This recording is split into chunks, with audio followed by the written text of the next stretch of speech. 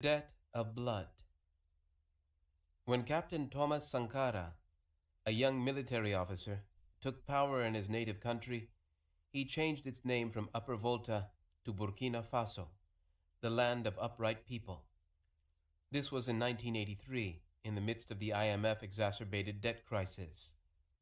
The origins of debt go back to colonialism's origins, Sankara said at the July 1987 Organization of African Unity Summit.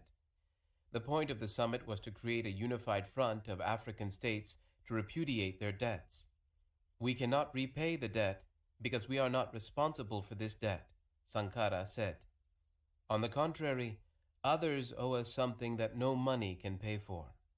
That is to say, the debt of blood.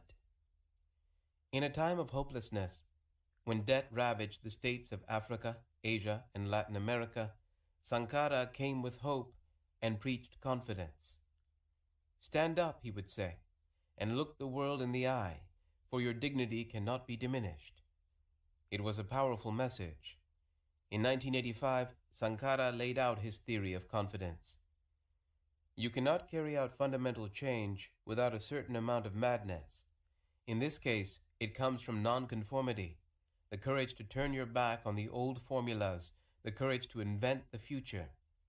It took the madmen of yesterday for us to be able to act with extreme clarity today. I want to be one of those madmen. We must dare to invent the future. Imperialism would not allow this. The plots against him came fast and furiously. The French have still not opened their archive on their activities, but rumors in Ouagadougou, Burkina Faso's capital, remain alive to French and CIA intervention to undermine Sankara's efforts. In 2009, Italian journalist Silvestro Montanaro interviewed Liberian senator and warlord Prince Johnson, who told him, on tape, that there was an international plot to get rid of this man, meaning Sankara. Cyril Allen, a former head of Liberia's National Petroleum Company, told Montanaro that Sankara was leaning too far left. The Americans were not happy with Sankara. He was talking of nationalizing his country's resources to benefit his people. He was a socialist, so he had to go. General Momo Jiba, an aide-de-camp of Charles Taylor, the Liberian warlord, approached Sankara to allow Taylor to use Burkina Faso to launch his regional war. Sankara told Momo that he was not interested. Taylor met with Sankara's defense minister Blaise Compaoré in Mauritania, along with a white man from Paris.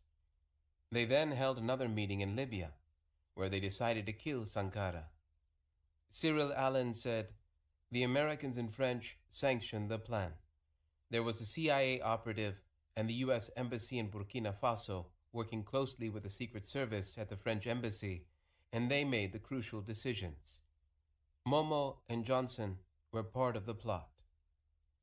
Before he was shot to death on the 15th of October 1987, Sankara had written, whatever the contradictions, whatever the oppositions, solutions will be found as long as confidence reigns. The assassination of Sankara ended a long cycle of national liberation, as confidence dithered, as the debt crisis swept away hope, and as the USSR began its own slow demise.